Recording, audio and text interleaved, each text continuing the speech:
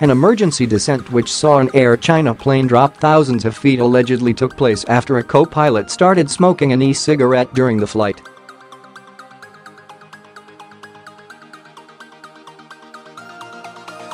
The Air China Boeing 737 aircraft was flying to Dalian from Hong Kong on July 10 when it dropped to 10,000 feet with oxygen masks deployed.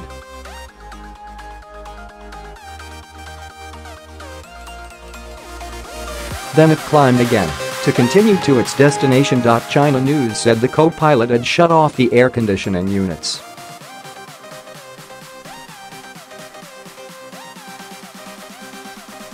Picture, Weibo, Chinese airlines have a good safety record in general, but passengers have, on occasion, accused pilots of smoking during flights.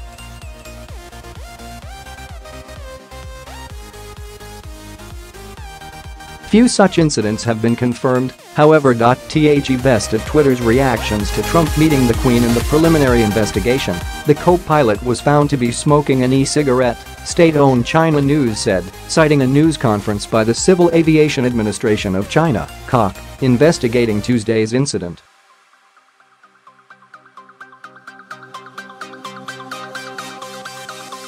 Smoke diffused into the passenger cabin, and relevant air conditioning components were wrongly shut off without notifying the captain, which resulted in insufficient oxygen, it added.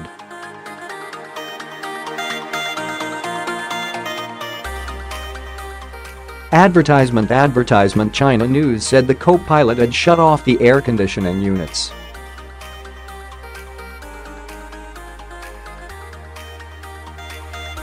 The Air China Boeing 737 aircraft was flying to Dalian from Hong Kong on July 10 when it dropped to 10,000 feet with oxygen masks deployed.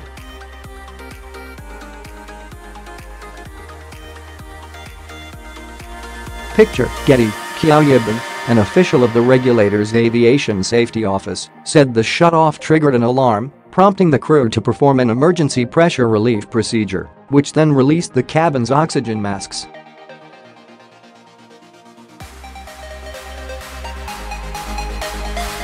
The crew realized the problem after the descent and restored the air conditioning, allowing cabin pressure to return to normal, he said.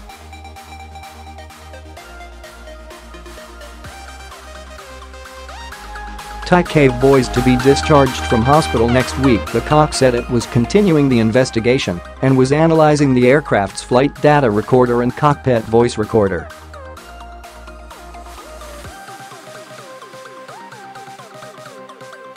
Air China said it would terminate the contracts of the employees involved in the emergency descent incident and suggested that the CAC cancel their licenses, it said on its official account on China's Weibo.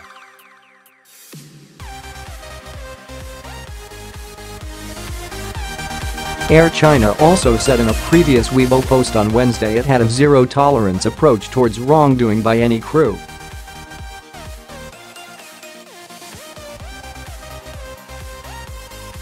The incident featured heavily on Chinese social media on Friday, with some commentators demanding harsh punishment and revocation of the pilot's flight license.